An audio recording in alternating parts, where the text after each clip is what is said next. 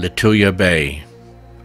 Shaped like a fish with its mouth open to the turbulent waters of the Gulf of Alaska, this alluring inlet has a violent and tumultuous past. Late on the evening of July the 10th, 1958, 3 small boats lay serenely at anchor in the calm waters of the bay. Aboard the Adri, Howard and his 7-year-old son were just settling in for the night. There was a large rumbling noise from up at the head of the bay. There was a slight pause. I thought that everything was over with, but some movement up there caught my attention out of the corner of my eye. A huge wave. It looked like just a big wall of water. Threw me a life preserver and he said, "Son, start praying." You're looking at death, and this is exactly my first thought. I had 40 fathoms of anchor chain, and it started running out off the boat. Came to the end of the 40 fathoms, just snapped it like a string. We were swept up over the land and up above the trees. That's where I assumed that we were going to end up. Amazingly, their boat was washed back into the bay, but others were not so lucky. One was carried stern first over La Chaussee Spit and dropped into the ocean. The remaining vessel was swept under and sunk without trace while running for the entrance. Back in 1953, scientists visiting Lituya Bay had wondered why mature forests did not extend down to the shoreline, where their place had been taken by bands of younger trees. They surmised it must have been due to a tsunami of some sort. But what could be the source of such an immense wave? Now, 5 years later, here was the answer. An 8.3 magnitude earthquake had broken loose 90 million tons of rock, creating a gravity wave which had reached the astounding record height of 1,720 feet. Put into stark perspective by this illustration. A companion wave 100 feet high then raced the length of the bay at 130 miles an hour, stripping the shoreline to bare rock and leaving the bay awash with blocks of ice and the remains of thousands of trees. In the wake of this upheaval, scientists using tree rings and other evidence concluded that in past years there had been at least 5 similar events, with an average interval between them of 26 years. As we prepared to visit Lituya Bay, we were very aware that 55 years had passed since the catastrophic events of 1958. Cape Spencer Light marks the separation of the inland waters from the stormy seas of the Gulf of Alaska. The weather gods smiled on us, and the ocean was calm. Immense snow-capped peaks lining the coast for hundreds of miles were revealed in all their glory. The entrance to Lituya Bay runs north-south, and it is not easy to spot from seaward, the most prominent landmarks being a pair of conical hills named the Paps. Range markers show the correct course through the channel, but the rear beacon was hidden in the trees and revealed itself only after we were convinced that it must be missing. During recorded history, this bar has been responsible for the loss of more than 100 lives and demands respect. But today the Gulf was calm, our timing right, and transit through the entrance presented no problem. Once inside, we headed towards Cenotaph Island. A cliff on its southern end was home to a colony of black-legged kittiwakes, who wheeled around our heads against the backdrop of the immense mountains.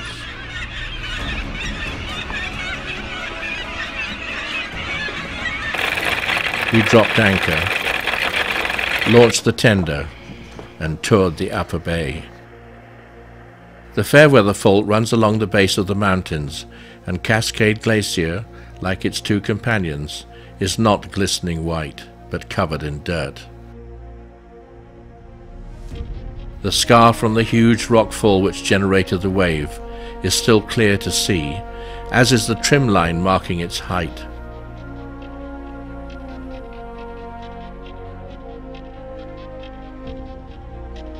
Photos taken in 1958 line up exactly with those taken today.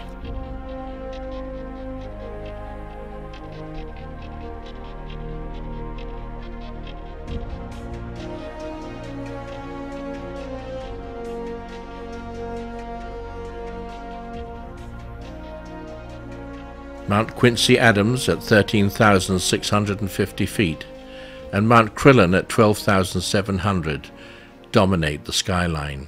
For us, the beauty and peace of Lituya Bay was stunning, and we celebrated our arrival with a dram of Jura single malt whiskey. But lurking in the back of our minds was the thought that it was an evening such as this that preceded the events of 1958. It was hard to imagine that this place of serene beauty had been the same where hell had broken loose, not once, but many times.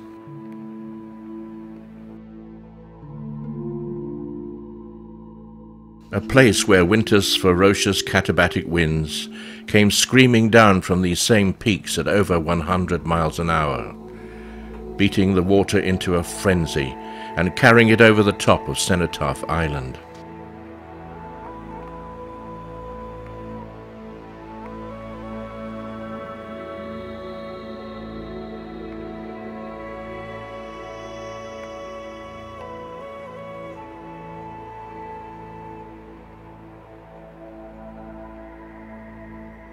Tendrils of mist floated across the calm but moving water, adding a touch of drama to the stillness of the evening.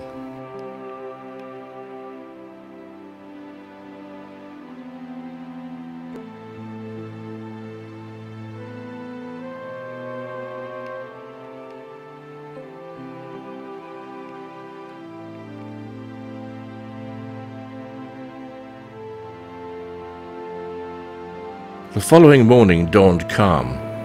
We took the tender past Cenotaph Island to the beach inland from La Chaussee Spit.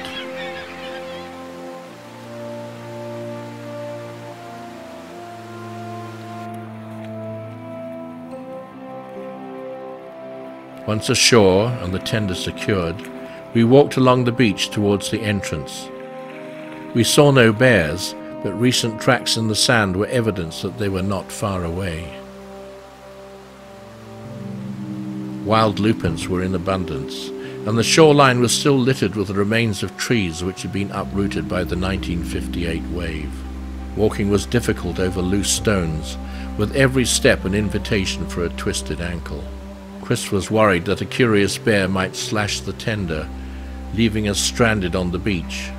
So we abandoned our walk and instead used the tender to approach the bar, ever mindful of its dangers.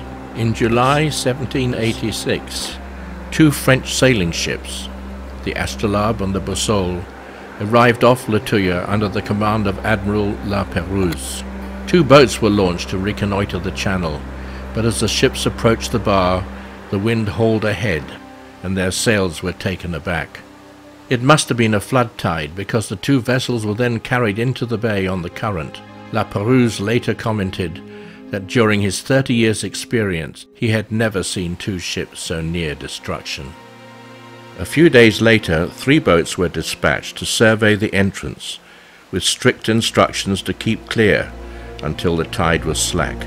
Ignoring these orders, first one boat and then a second were sucked inexorably into the maw of the channel.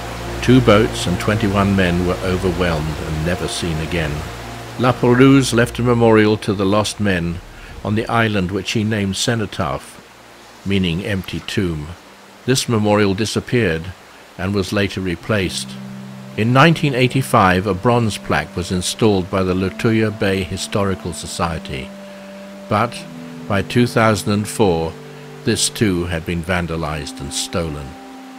La Pérouse stayed 21 days in the bay and went on to sail to Macau and Siberia before heading for present-day Sydney. From there he went north, where both ships were lost in the typhoon in the New Hebrides.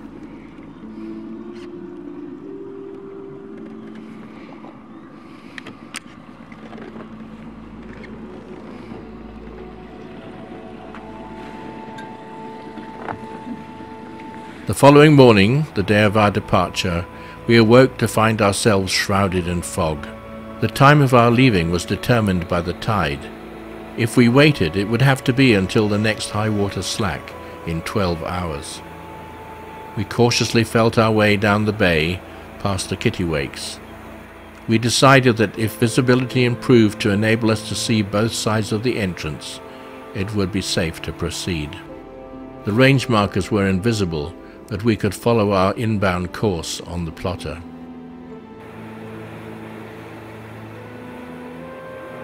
The seas were calm, but the water swirled with strong currents.